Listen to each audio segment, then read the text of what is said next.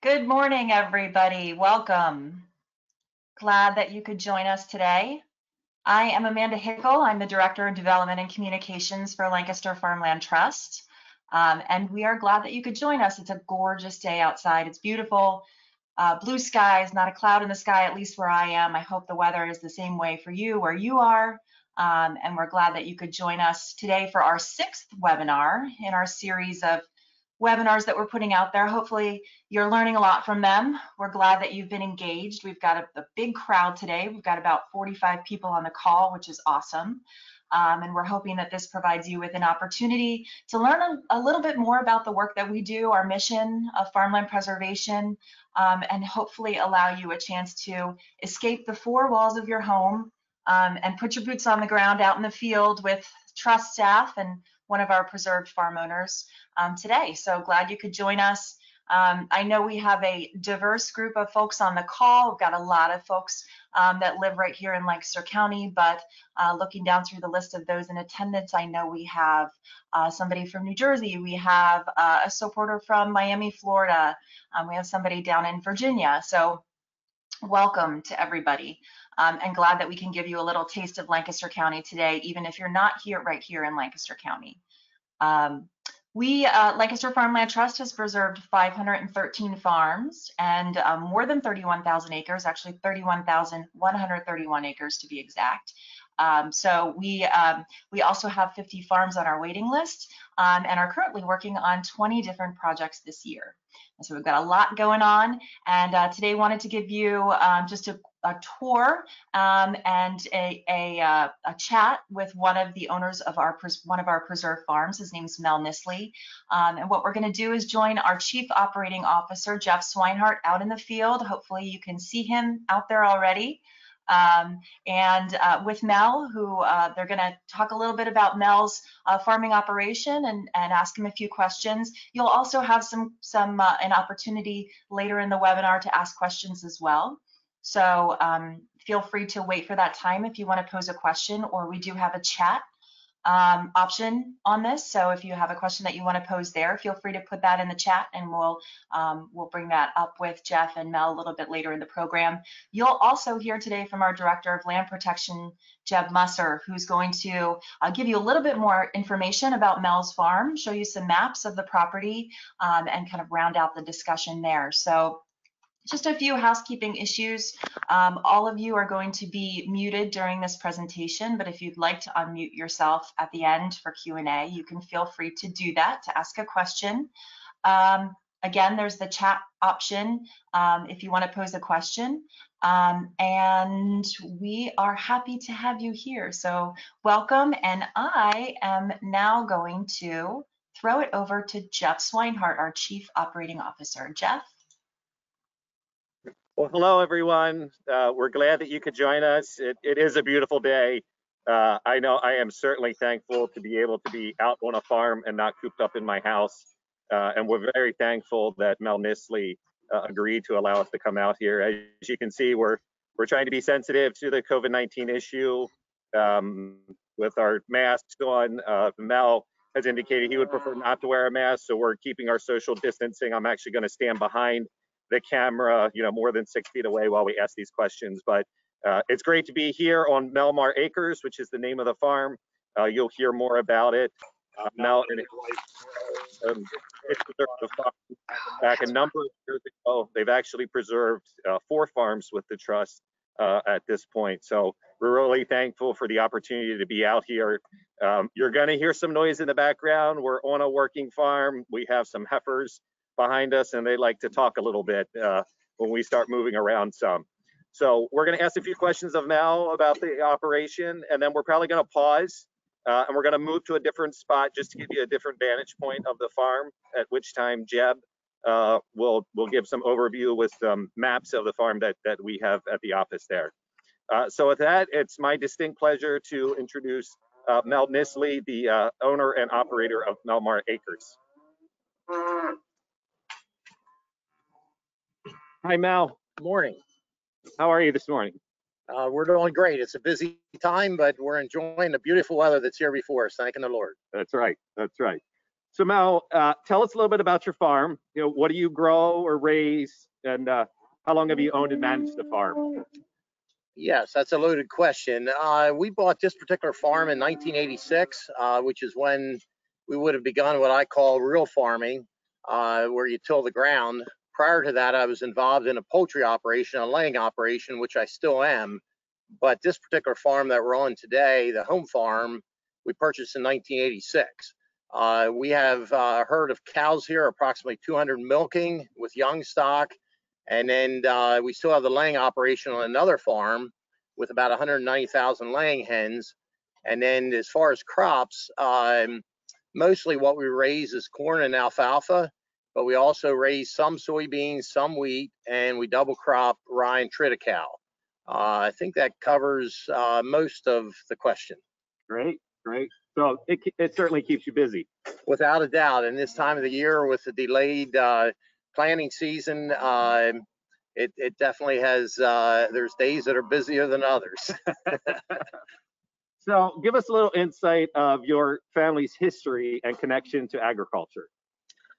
Yes, I grew up in a farm. It was a poultry farm next door where my younger brother lives. Always had an interest in farming, but it was very, just like nowadays, a very high investment to get into farming. And so I did electrical work for 10 years and then get out, and throughout that 10-year period, then these farms came for sale next door to the home farm. And that's kind of how I got back into farming, along with the poultry operation, which I really started with that before I even started electrical business. So a little different than some paths maybe to get into farming, but I grew up in a farm, and they say you can take the boy off the farm, but you can't take the farm out of the boy. And I knew I didn't want to do electrical work all my life, but it was a good tool to get involved in the farm with less debt load. Sure, absolutely. And some of your children are engaged in the operation here. Is that correct? Yes, 3 of our 4 children are involved on the farm. The oldest son here purchased the cows probably about 12 or 13 years ago. And so he and his wife and family of 5 children operate the dairy end of the business. My younger son, Jeremy, helps with the custom farming. We do custom planting and custom harvesting, and he actually owns a combine and does the harvesting end of the business.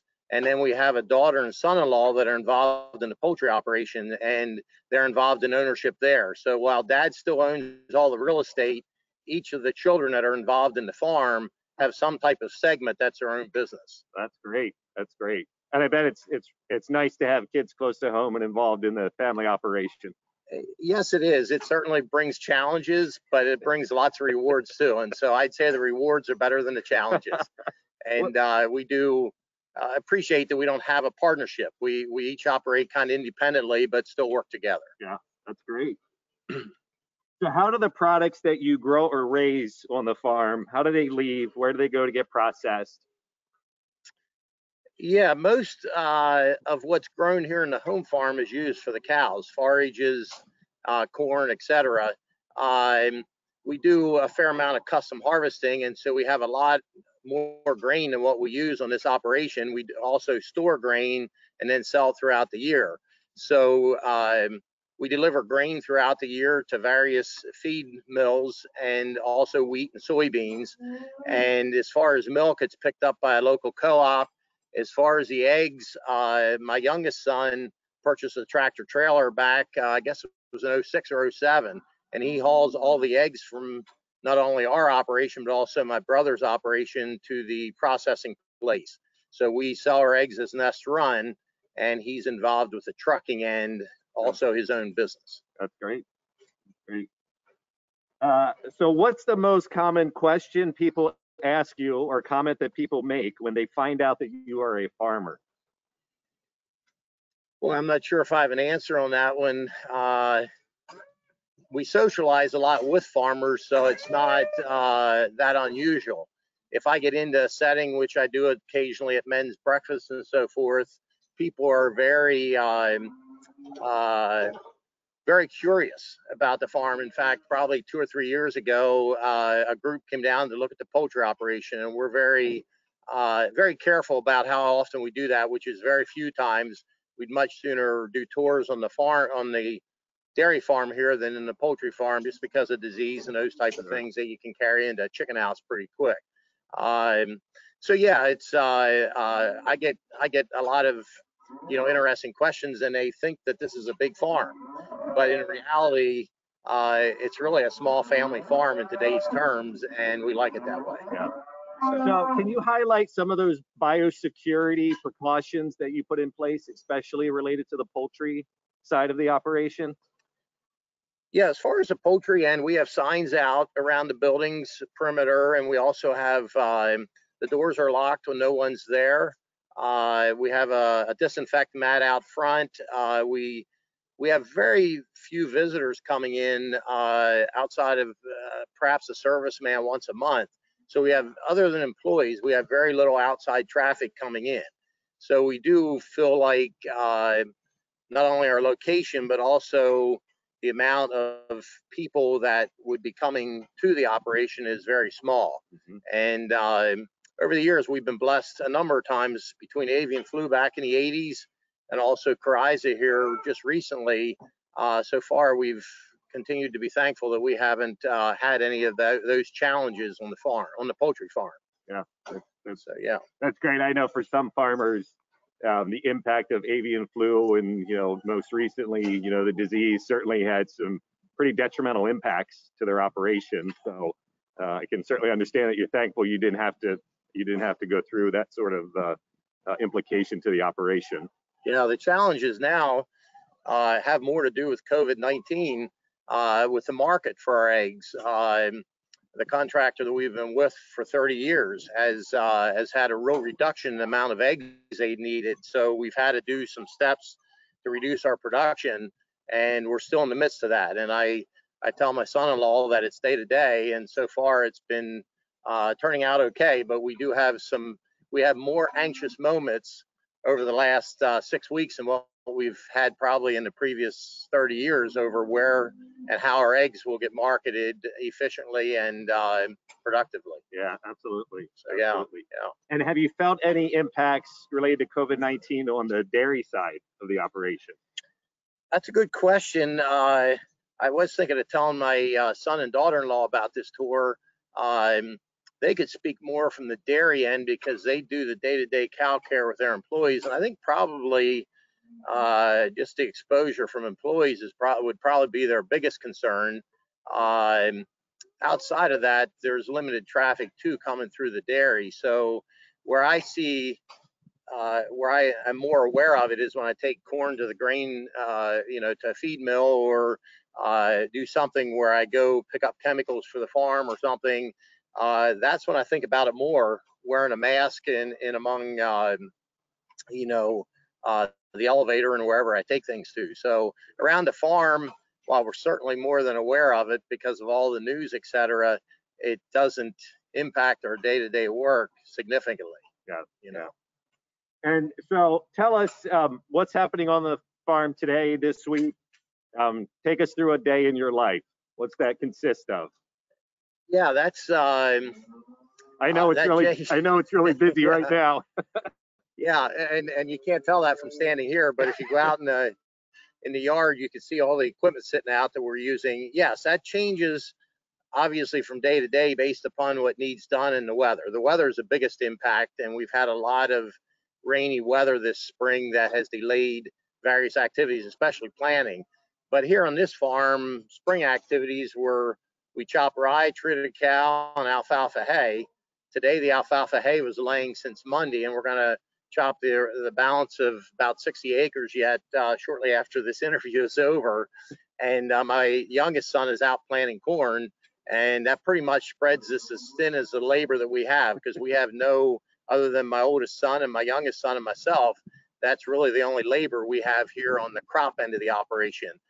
We do have a labor down at the poultry operation and labor for milking, but when it comes to actual crop work, it's basically my two sons and myself. And so, and plus the equipment we have is limited too. All our tractors will be in use today, so that I had a neighbor that wanted to borrow one to rake, and I said we won't have one available today. So it's and then so we're corn planting, and we'd like to soybean plant as soon as we can get what we feel like enough of the corn on the high ground planted, so that until the ground dries out a little bit, it's still not too dry. But yeah, we're making progress, and thankful for the good days, the good sunny days we got, but it's certainly busy this time of the year. Yeah, absolutely. So is this spring a typical spring for you, or is things delayed a little bit? We've had a fair amount of rain. Yeah, I would say this is delayed. Normally, I like to start putting corn in anytime after the 20th of April. And I think this year, the first we put in the ground was definitely May. I'm going to say May 6th or May 7th without looking back, maybe May 5th. And so, yes, the planning's delayed, but we also got the rye and triticale in ahead of time. Quite often, that's competing with planting corn. So it seems like it's all working out. My ideal conditions, and obviously we're working with the weather, is that you can get a nice window to get things done. It doesn't all come in a pile. The expression goes, you have to make hay when the sun shines, and that's so true. And then unfortunately, if those windows are scattered, then a lot of work comes in a pile. And so it's nice if we could spread it out 8 to 5 every day. But last night I was out in the tractor inverting hay till 4:45, and got up this morning to take a load of corn at 4:45. So at 62 years old, I just as soon quit. I often say when the lights come on, I'd like to quit, but it doesn't happen this time of the year. Yeah, that's true. I know from my experience working on a farm, it was when the weather was right, you had to put the time in to get the work done. So, well, Amanda, I think we're going to take a break right now, and we'll pass it over to Jeb so he can review some of the maps that we have about the farm while we move to a different location on the farm. Does that work for you? That works, Jeff. We'll pass it over to Jeb, and we'll go over some particulars about Mel's farm. Okay, great. Thank you. Thank you.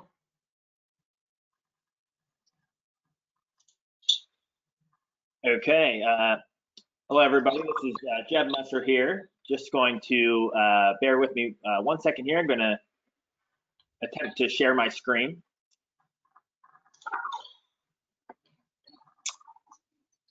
Okay. Amanda, am I visible here? Yes, you are, Jeb. Okay.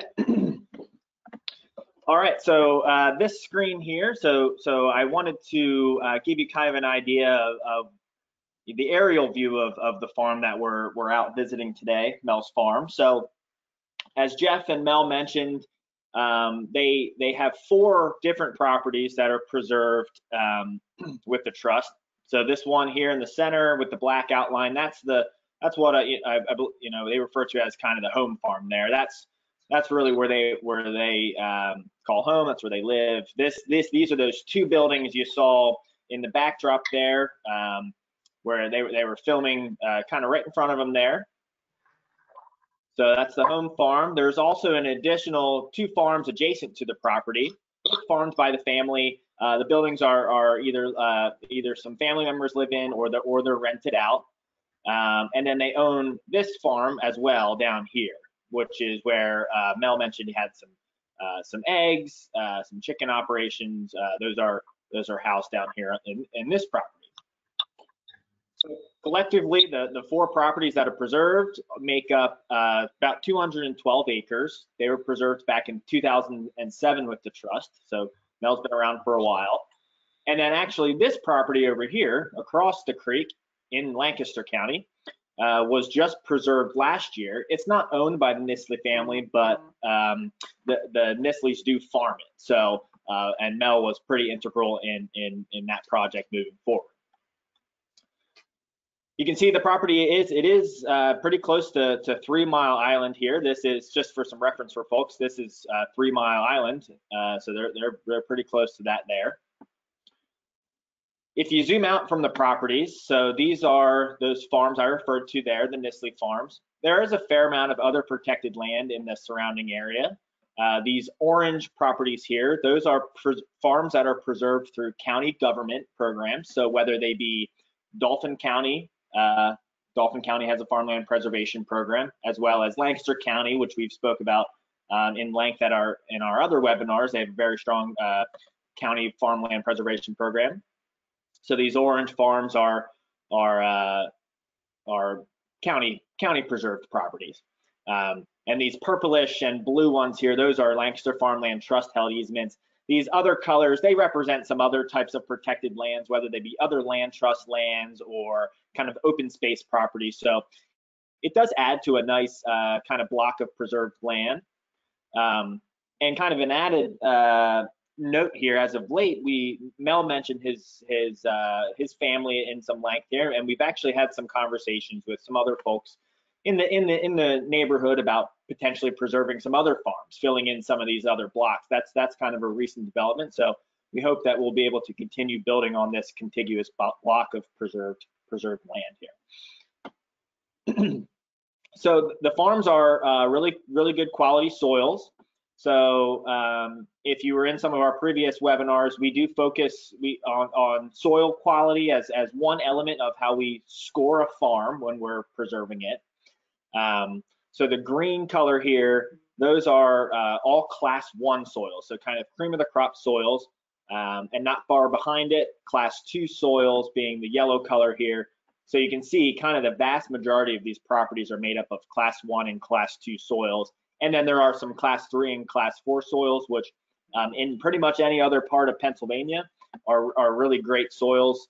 But in this area of southern Dauphin County and Lancaster County, they're class 3 and 4. So the trust does have a handful of easements outside of Lancaster County. These are right across the border in Dauphin County, but obviously preserving them really helps towards the effort of directing development to the appropriate places, both in Lancaster and Dauphin County. All right, that was my kind of brief commercial about the farms, kind of outside of the actual video footage there. So I'm going to pass it back to Jeff. I think we're probably ready to go to another location here. So I'm going to pass it back to Amanda, who can share Jeff.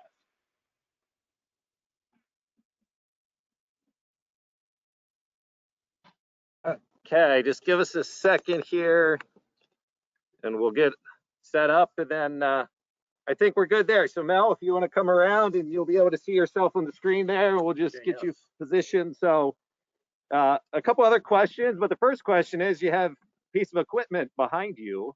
Yes. So take an opportunity to tell everyone on the call what the equipment is, when it was last used, what does it do for the operation? Yeah, what's behind me here is a chopper. It's actually, I'm not going to say antiquated, but most farms use self-propelled choppers. We've continued to use a pool type chopper. We have a combine and do custom combining, but didn't need to buy a self-propelled chopper and get into a lot of custom work with that. So we continue to chop with a pool type chopper. We use it quite hard here around the farm. We use it for corn, of course, in the fall. And it was used yesterday already to start chopping. Well, it was used actually 2-3 weeks ago already to chop rye, and then it chopped triticale last week.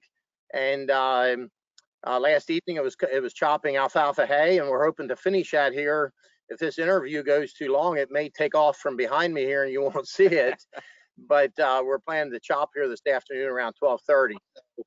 Anyway, it's a machine that's used a lot, and it's used to chop up the crops for the cows.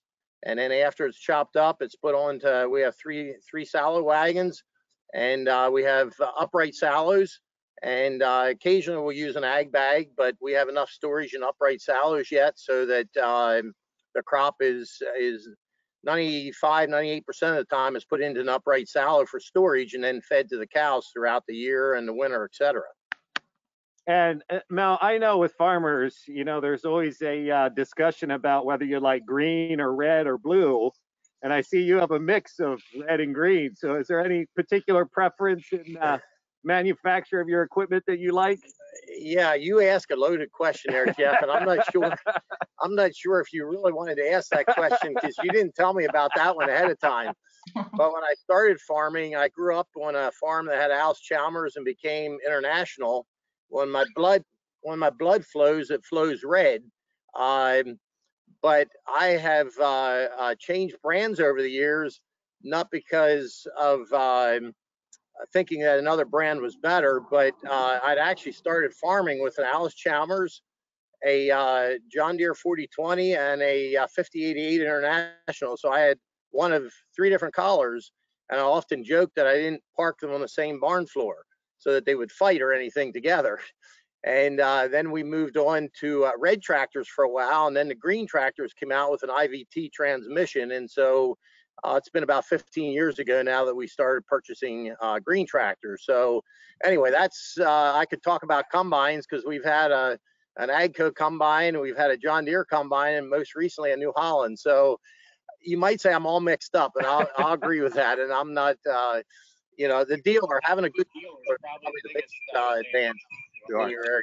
Absolutely. So you like to spread it around and provide opportunities for all the manufacturers out there. So I've done that, yes. So Mel, what's one thing you wish more consumers knew or understood about farming and agriculture? Boy, that's a good question too. I think many times people don't understand the amount of work that goes in and the amount of investment that goes into a farm. And I've had through mission trips that I've been on, I've had quite a few occasions to go to Africa, plus a number of other countries. Many times my father was able to join, and sometimes I joined him on a trip. But after I come home and realize the many on some of these mission trips, when they hear about our farm, they think, wow, they just can't believe the size and the equipment when they see pictures, etc. And yet I've also helped, we have what we call an unofficially adopted Kenyan son that I invested in his life back, he's an orphan that I started investing in back in 2003. And he moved here in 2008 to the US. And he's not here right now, he's living in Reading. But he can really tell you that to come here, there is, it's not a cakewalk. There's a lot of work is into making a business a success, whether it's a farm or any other business. And currently he's driving an 18-wheeler, has his own business. But it's been difficult here with COVID-19 because of the freight. So yeah, there's a lot of investment, a lot of time. And when I relate to these friends from Africa, they oftentimes don't realize the kind of work that goes in to make a farm a success. Yeah, absolutely. Absolutely. What do you believe is the single largest challenge for agriculture in today's environment?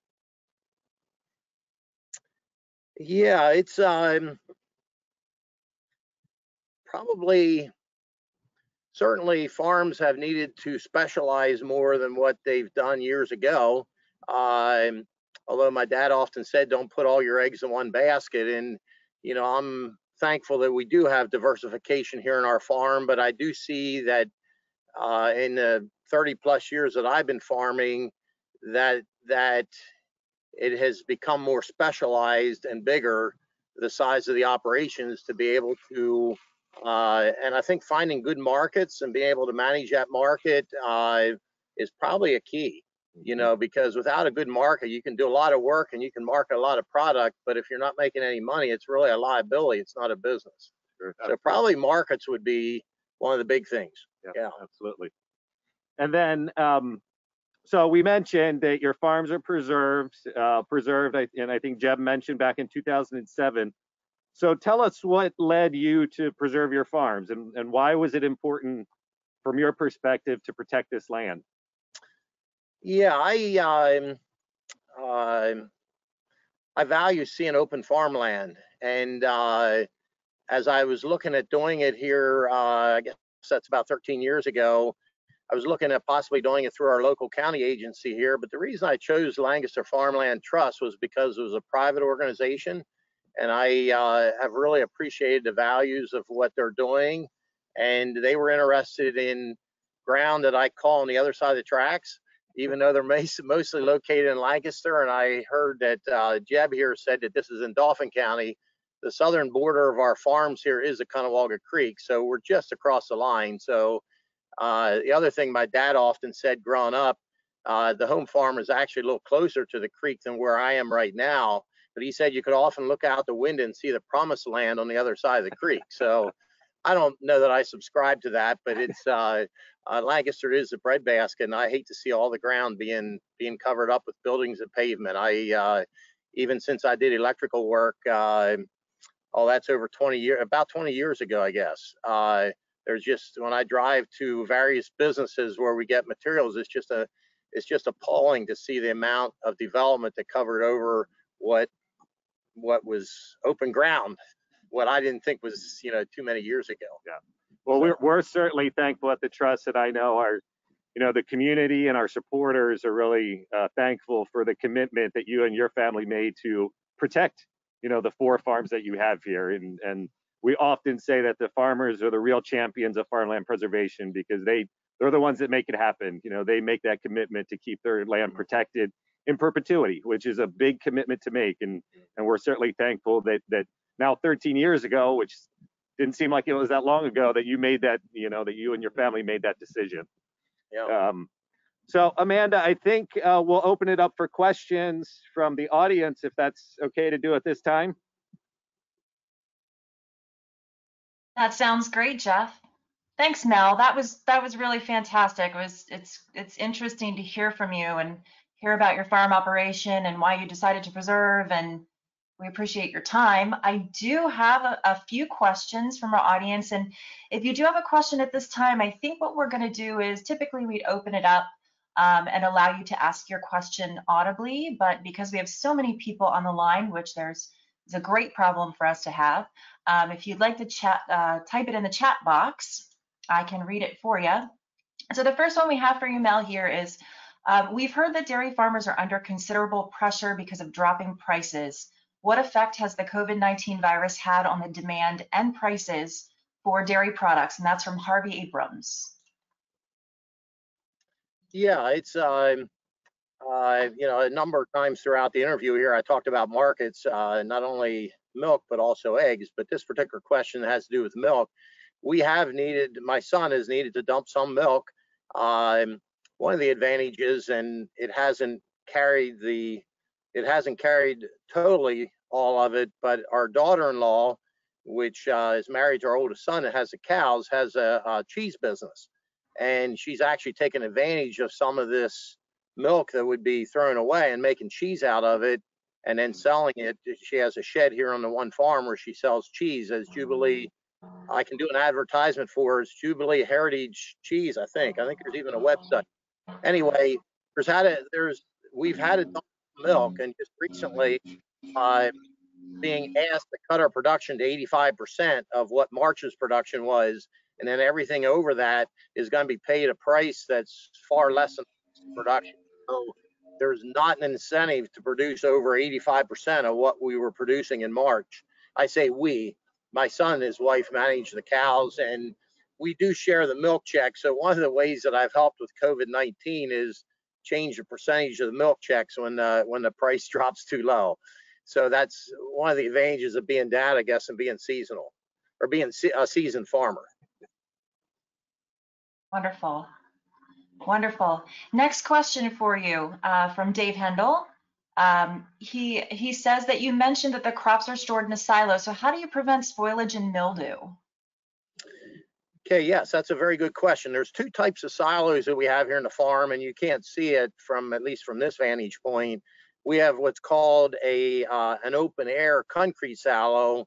They're all vertical, and when you put the material in there, it compresses and becomes airtight in the bottom, or basically airtight in the bottom, and then you have a silo unloader that takes off the top. And if you would quit taking the silage off the top, it would mold. You have to take 3 to 4 inches off every day to keep ahead of the mold cycle. So that's one type of silo, and we have 2 of those here in the farm. And then we have 3 of them that are oxygen limiting, where we put it in and there's an unloader at the bottom, and then you close it up and it's oxygen tight. And you still get a little bit of mold on the top layer, but it's very, very limited because of the oxygen limiting structure. So there's 2 different types. And then the other way of storing it is in an ag bag, which is basically just a big plastic bag, heavy duty. And you have a machine that compresses it into that bag, and then you seal it, just like an oxygen limiting silo. And then when you start feeding out of it, you have to use so many inches off a day, or it just like a silo, it would start molding on that face. Really interesting. Thanks for that explanation. Okay, another question from Dave. How do you reduce milk production? Yeah, that'd be a better question for my son, but he actually just sent me a text here before this interview. And one of the ways that they're going to do it is call cows that would be pretty far out or aren't bred back or low production.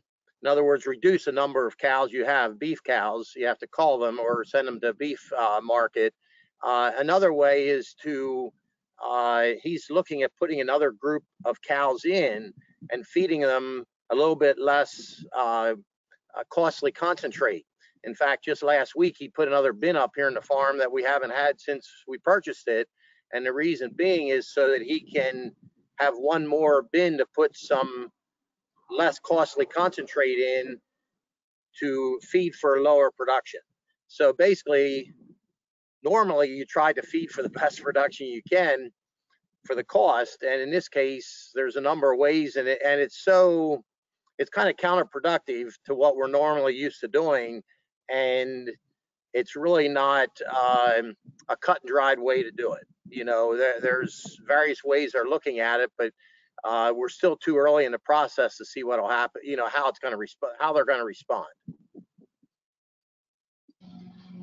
Great, thank you. So how long do you see yourself farming, Mel? Well, you have questions here today. I'm 62, and I think it talks about retirement maybe one place in the Bible. And I tell people that I retire every evening, but then I get back up the next day and get at it. I've said that as long as I have health, I don't know that I have a retirement age. I do expect, I'm not sure how many years here to turn the real estate, et cetera, over to the next generation. But at this point, I enjoy what I'm doing every day. I just say I don't have to do quite as much as I used to in my younger years. So that's not always easy to attain when the work's out there to do. But I enjoy what I'm doing to the point that my father said, and he's 89, he worked for me in the chicken house till he was 87. I had a retirement party for him. Now, he didn't own the chickens anymore, but he worked as an egg packer. And he said he'd much sooner wear out than rust out. And I probably agree with that. If I have my health, that I'd sooner wear out than rust out.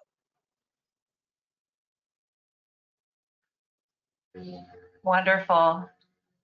Okay, and I have one more question, and Jeff might have to step in and help with an answer to this one. Joellen Walmer asked, "Is protected land absolutely safe from zoning changes?" So certainly, yeah, I'll take that question. So when a farm is permanently preserved, there's a deed restriction that gets attached to the title of the property, and then that deed restriction carries with the title. So in Mel's case here, you know, in the coming years, when he decides to transfer ownership of the land to his children, you know, those farms will still be preserved because that easement carries with the title to the land. The zoning ordinance in the particular municipality can change. You know, in this particular township, they could decide that they're going to rezone Mel's farms all to, you know, residential or industrial land. That commonly doesn't happen, especially when townships know that farms are permanently preserved. But even if the zoning changes, that easement will take precedent over the zoning designation. So even if it is zoned residential, you know, the particular landowner still cannot develop that farm for what the zoning may permit. The easement is going to override that zoning designation. Great, thanks, Jeff. All right, so it looks like I have one more question for you, Mel. What do you think farming looks like in the region, in the area, in say a couple of decades? Boy, I've seen a lot of changes in the 30 years that I've been farming in a number of ways, and probably that comment has as much to do with the poultry as anything. Back when we get started, shortly after I got married, we put up one laying house, and back then in the 80s, that was pretty common to put up a independent commercial caged layer house, and then you sold the eggs to various markets. But in 15 to 18 years after that, they started on inline grading, and so it started to make the independent uh, uh, commercial cage laying operations become less and less efficient because the eggs have to be taken somewhere to process them, and that's really the what we've fallen into because we've never processed our own eggs.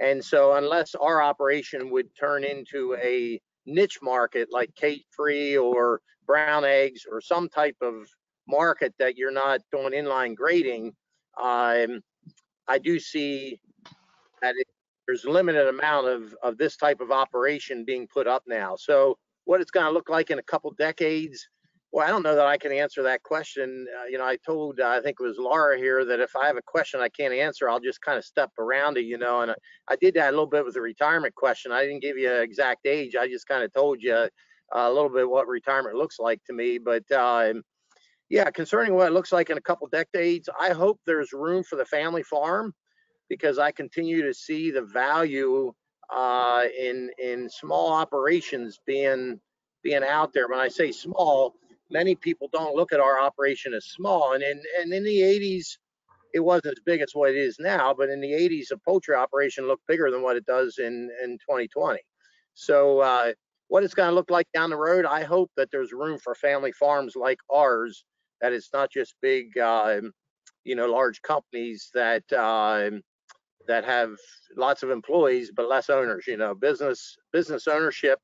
When I had the electrical business, whenever I had an employee that left to start his own business or do something, I wanted to encourage him because I am independent business minded and I didn't want to discourage someone from doing a business on their own. And so yeah, that's hopefully that answers it to some extent. I certainly don't have a crystal ball and I don't believe in the crystal ball. And so anyway, yeah, hopefully that gives you a perspective of what I hope to see, that our children can continue to farm and even grandchildren, in if that's a lifestyle they enjoy. But the important thing is to pursue the dream that you feel God puts in your heart, because there's many people, even when I get started, I heard the comment, well, I would have liked to farm, but I couldn't do this or this or this. And you have to pursue that dream and trust the doors will open, because it does look monumental when you get started. It looked the same way back in 1980 as what it does now. I mean, now we're talking millions for farms. Back then it was, a couple 100,000. And the farm we're standing on here right now, I had a fairly high debt load when I purchased this farm, and my loan agent actually told me that I shouldn't go over a certain price. And I went about 15,000 over that. And I won't tell you the whole story, but I'd be kicking myself to this day if I wouldn't have purchased this farm. And so you have to be willing to step out of the comfort zone sometimes without being foolish, I guess. Good thoughts. Good thoughts. And we appreciate what you're doing out there, and we appreciate that you're passing that tradition down through generations as well. So we're hopeful in decades that farming will still be as strong as it is now. Mel, you mentioned earlier that despite COVID and despite everything going on in the world, that the cows still need to be milked, and the farmers are still planting the fields and out there doing the work that they typically do. And so this question is one last one I think we'll take here, again from Dave Hendel, and his question is about the eggs and the milk. He asked, are your eggs and milk sold and consumed locally? I would say the milk would be probably more local than the eggs, although the eggs are processed in Pennsylvania. So I'm guessing most of our egg products would go, New York City, Baltimore, Newark, New Jersey, and big city areas, in this area, if that's considered locally. Our egg products actually go to Michael Foods, which is an egg breaker. So our eggs are not in shell; they're sold as liquid eggs. And so they would go to things like processing plants and places that buy tankers of liquid eggs. As far as the milk, our milk is sold through a local co-op, which is part of a bigger co-op. And they certainly are glad when they can deliver it to local plants. We have a co-op meeting once a year that I usually attend, and for transportation of the milk and the cost to all the pool farmers, it's ideal to be able to process it as close as possible, so it doesn't need hauled up to Massachusetts or somewhere. And most of the places I think are within a I'm going to say 100-mile radius of the farm. So that's kind of the nuts and bolts of where most of our products go. As far as the corn and soybeans actually, most of them go to a plant just down 441 here, made into soybean meal for feed, for cattle feed. And as far as corn, most of it goes to a local feed mill here within 10 to 15 miles of the farm also. Great. Good. Well, Mel, thank you so much for your time today. This has just really been fantastic. And I know some of the questions you had ahead of time, but others you didn't. And you did a really great job of answering them. And we're incredibly grateful for the work that you do out there on your farm, and glad that you were able to join us on this beautiful day. Yeah, well, thank you. I hope it filled the gap of what you're looking for, and I was glad I was able to do it. Wonderful. And I'll just say to everybody that's out there watching, we're glad that you could join us. Thank you for joining us. We're going to continue to do these webinar opportunities. Next week, we're having a farmer panel. It's called Ask Me Anything. We're going to have a handful of different farmers available to answer your questions and talk a little bit about their experiences, just as Mel has done for us today. I will say, the reason that we, Lancaster Farmland Trust, can continue to provide resources to farmers and work with farmers like Mel to permanently protect their land is because of you. You are the reason for our success. The commitment of our landowners and the support of our community is why we can continue to do what we do. So if you are able to make a contribution to Lancaster Farmland Trust, we would love if you would consider that. That's how we keep pushing through. This recording will be available online after the webinar, and so you'll receive an email if you want to go back and hear Mel answer a question again, or just to watch the presentation again. And we hope we can see you next week on Wednesday for our Ask Me Anything Farmer panel. So thank you for joining us. Thanks again to you, Mel. Appreciate your time, and have a good week, everyone. I'll say in closing, I appreciate that there's organizations such as Lancaster Farmland Trust for me to connect with to do what I wanted to do here for the farm. So thanks for what you do, and keep it up. Thanks, Mel. Take care, everyone. Have a good day.